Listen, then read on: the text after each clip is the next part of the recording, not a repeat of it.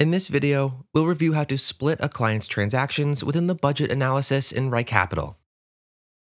The budget analysis can be found within the Dashboard Budget tab of each client plan. If clients have chosen to share their transaction history with you, you'll be able to view their transactions here in the Transactions subtab. You can also assist clients in splitting their transactions to help keep their budget organized and accurate.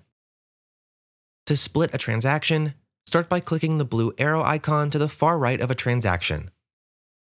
Within the window that appears, you can specify the details of the split. First, click the plus and minus icons to determine how many ways this transaction will be split. Then you can enter the new description, category, and dollar amount for each split. Do note that negative numbers must be used when splitting expenses, and positive numbers must be used when splitting income. Once the sum of each split equals the dollar amount of the original transaction, you can click Save in the lower right. If you ever need to undo a split transaction after clicking Save, you can always click the blue arrow icon again on one of the split transactions, and then select the Unsplit option to revert your changes.